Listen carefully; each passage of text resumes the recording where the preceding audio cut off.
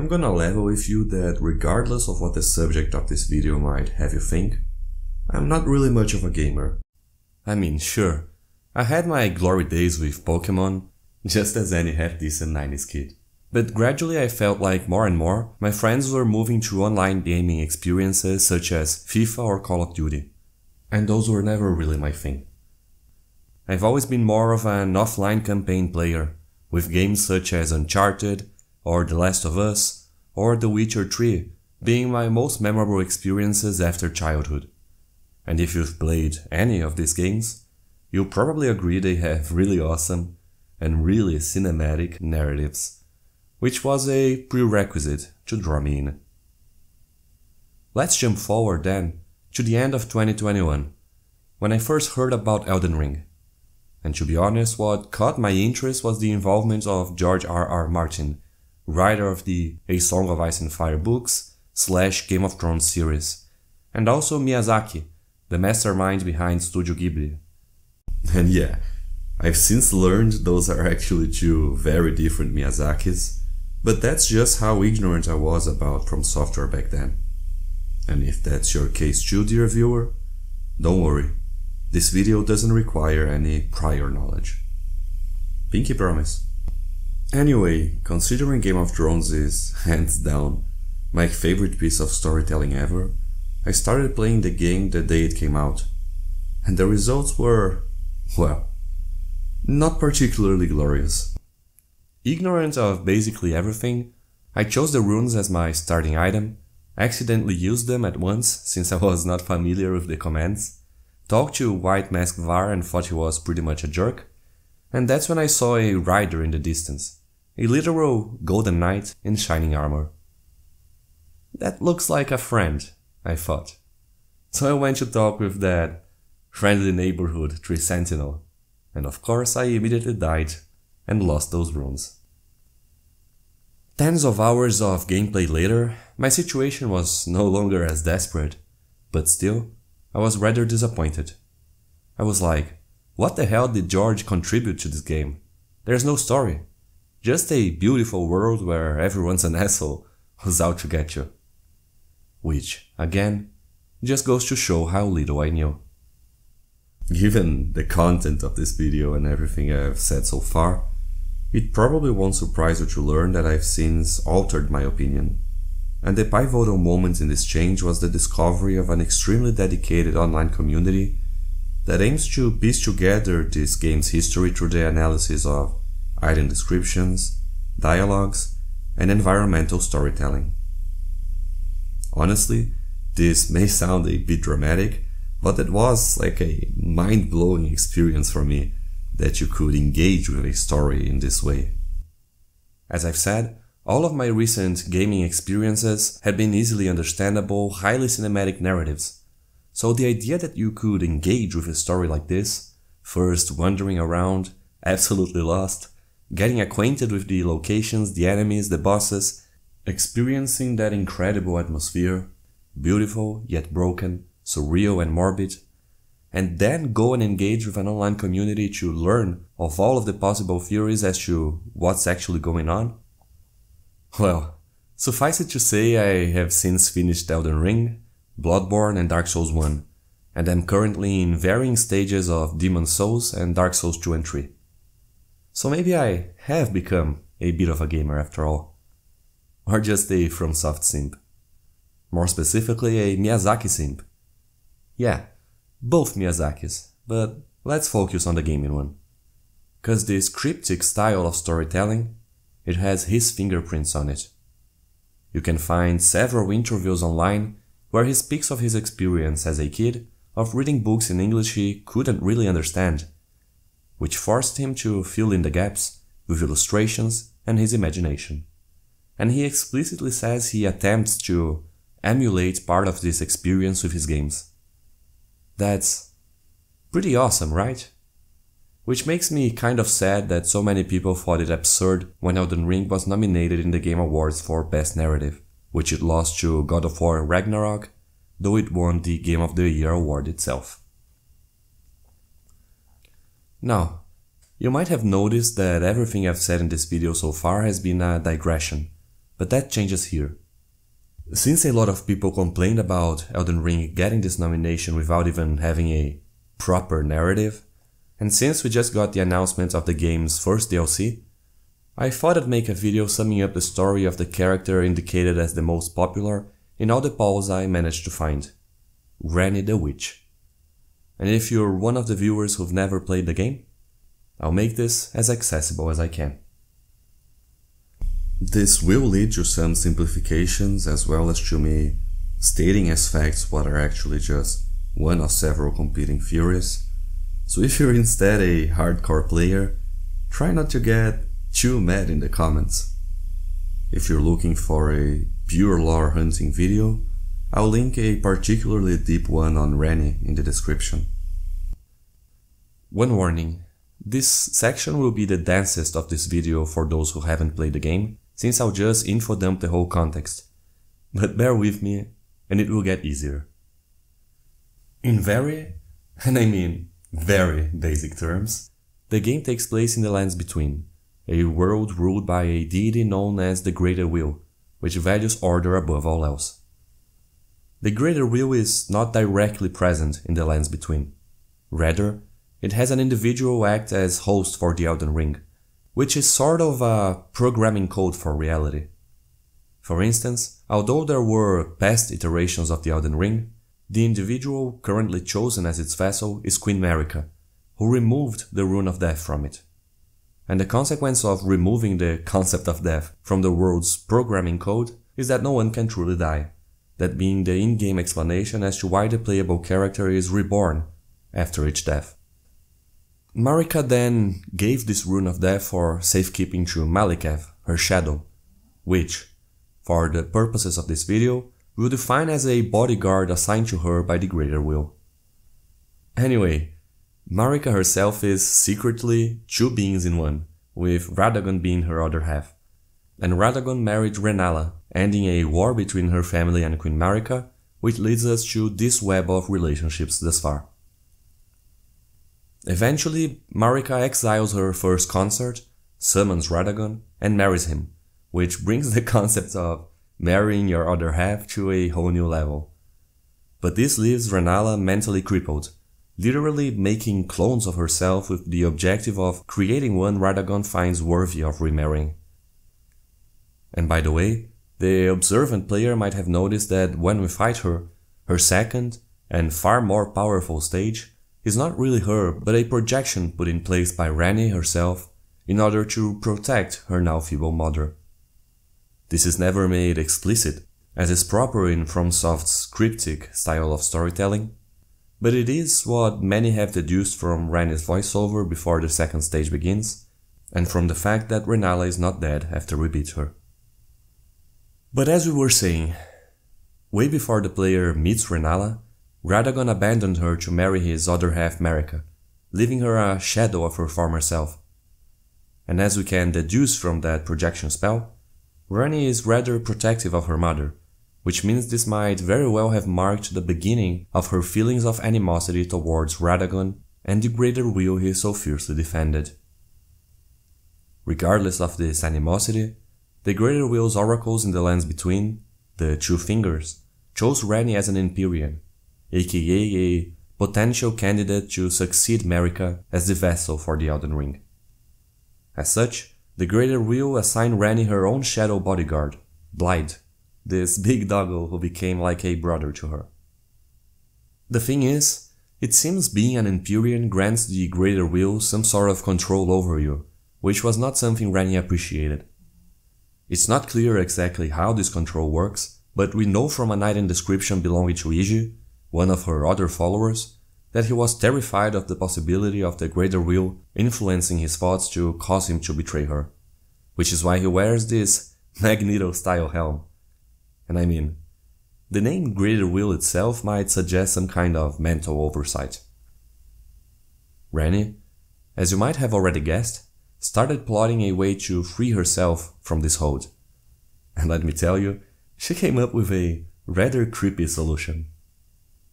Remember Queen Marika the Eternal, and how she had taken the Rune of Death from the Elden Ring and given it to her shadow, Maliketh the Black Blade, for safekeeping?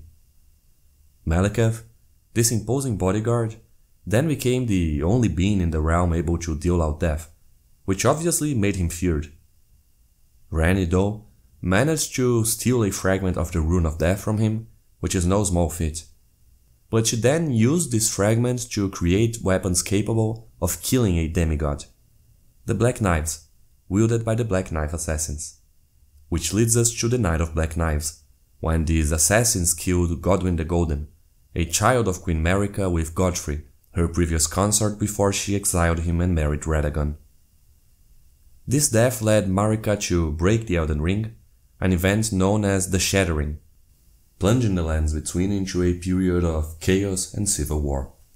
Which is where the game actually starts, with our final objective being to repair the Elden Ring with any of the 6 configurations we can choose from, some of which are not according to the Greater Will's designs.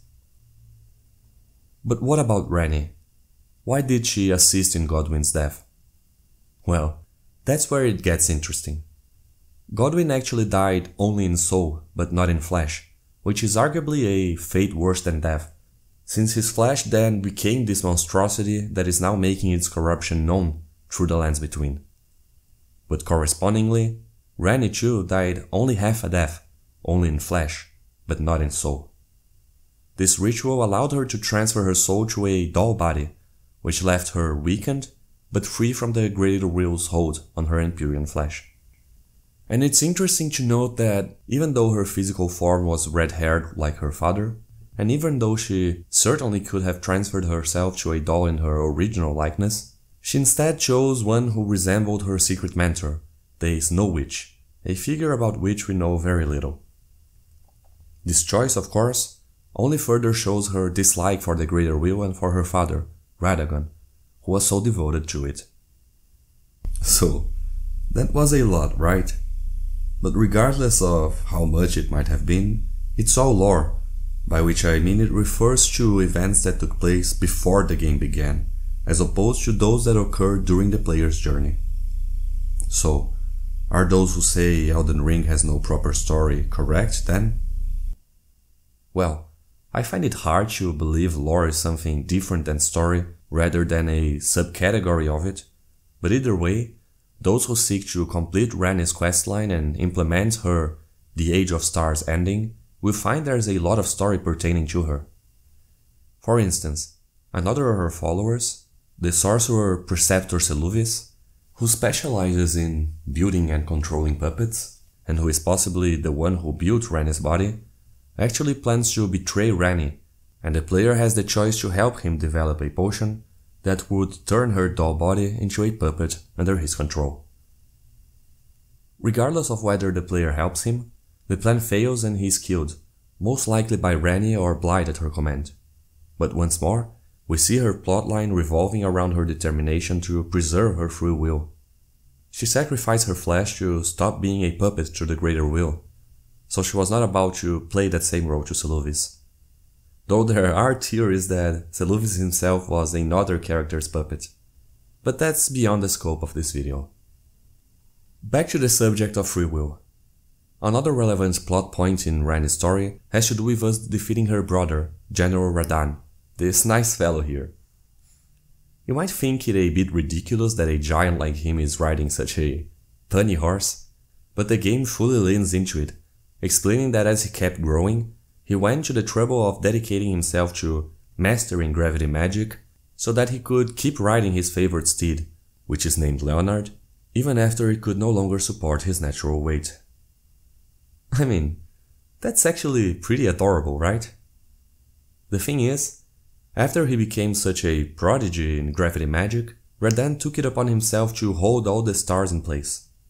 There's some debate as to why he did that, on whether it was just a vanity project, but my favorite explanation is that Queen Marika's reign, with the removal of death from the Elden Ring, was all about the indefinite preservation of the world as it was.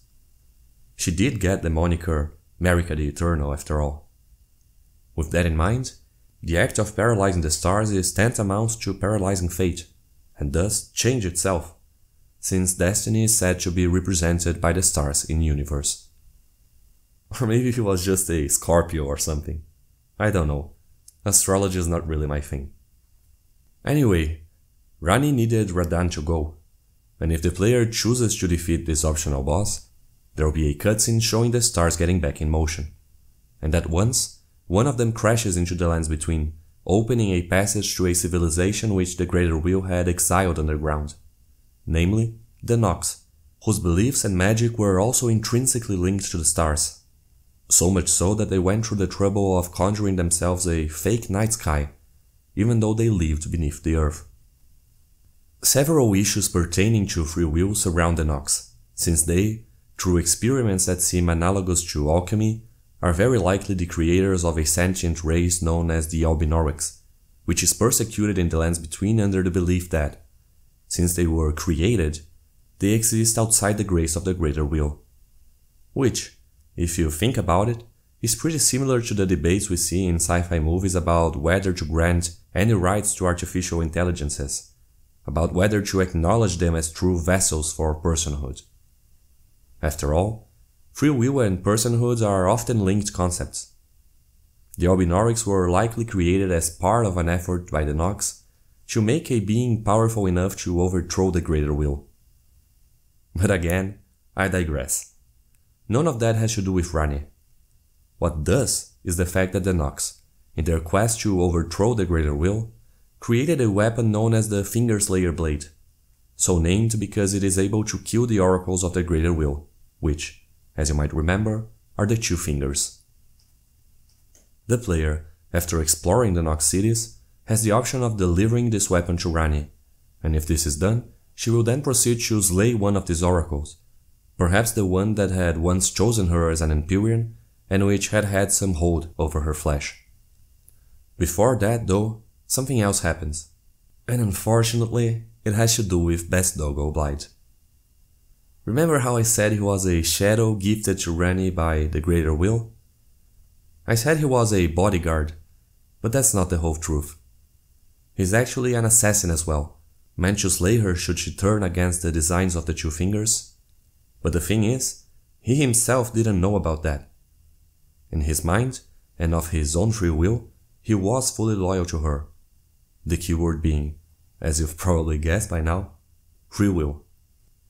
Being a shadow meant there was some sort of override mechanism that could be activated to put him in a possession-like state that would cause him to execute Ranni when she tried to implement her plan. Ranni, mastermind that she is, was very much aware of this, and as such, she had him in prison in a Nevergale, a sort of pocket dimension prison you can find several enemies trapped in throughout the game. Now, I couldn't find any confirmation as to whether his being there would keep him from being possessed when she made her move, but personally, I like to believe that's the case. It makes for a neat little contradiction. In order to keep his free will, aka his mental freedom, she took away his physical freedom. We do know she cared for him like family, so that theory sits best with me. Well, let me know what you think in the comments. The player can choose to free Blaidd, in which case he will next be found by Ranni's door, possessed and aggressive, forcing you to slay him. But anyway, with Ranni having slain the Two Fingers, the players may pledge themselves to her one final time, and after beating the final boss, they may summon her, choosing the Age of Stars ending. Now, what's this ending about? Honestly, that's a pretty hilarious story. Remember when we talked about how Miyazaki used to read books in English without a good understanding of the language, which forced him to fill in the gaps through illustrations and his imagination? Well, this game's original dialogue is in Japanese, and at many points, the translation is apparently pretty terrible. I mean, there's a whole niche of YouTubers who are fluent in both English and Japanese, dedicated to pointing out these differences. And boy, do they have a field day when talking about Ranni's ending. In the English version, she describes the Age of Stars as separating everyone's souls from their bodies until emotions become impossibilities. A rather creepy and invasive thing to do without everyone's consent, which is honestly bizarre since her whole questline revolves around the search for free will. But apparently, that has nothing to do with the original Japanese text, which supposedly states that she wishes to take herself and her new order far away, so that everyone's life can develop without divine meddling or oversight. Which, you guessed it, is basically granting everyone their free will, which was constricted under the greater will's search for perfect order. Does this make her a purely heroic figure? Probably not. I mean, she orchestrated the death of both her brother Radahn and her half-brother Godwyn, and she also caused the Shattering, a literal cataclysm that led to a whole era of civil war, devastation and suffering, but she also gave everyone back their freedom. So, no omelets without some broken eggs or something. Let me know your take in the comments. But I know, I said there would be something hilarious in the way, and here it is. You're telling me there's this guy who spent his entire childhood struggling with translations from English to Japanese, then he rises to be a prominent figure in the gaming industry, but can't stop the most popular character in his most popular game from being grossly misunderstood everywhere outside his country due to translation issues? I mean, hell, tell me that doesn't deserve a laugh. That would be that for Ranni's story then. Hopefully by now you've come to agree that even though everyone's entitled to dislike Fromsoftware's style of storytelling, it's fundamentally unfair to say a game like Elden Ring lacks a story. I mean, Rick and Morty did pretty much the same plotline, right? Do all of you remember who you are? Yeah, my name is Ron Benson. I'm an electrical engineer, father of two, and as you can see from my flat concentric nipple rings, I'm a member of this planet's top race! Okay, that's good. Don't focus too much on the last part. Anyway, thanks for watching. This is still a rather new channel, and I'll cover not only video games, but geek culture in general. So if you like that kind of stuff, it would be a great help if you could like, subscribe, comment, all that algorithm nonsense. Anyway, that's that for this one. I'm P.T.M from GeekZotto. Be a good geek, and I'll see you next time.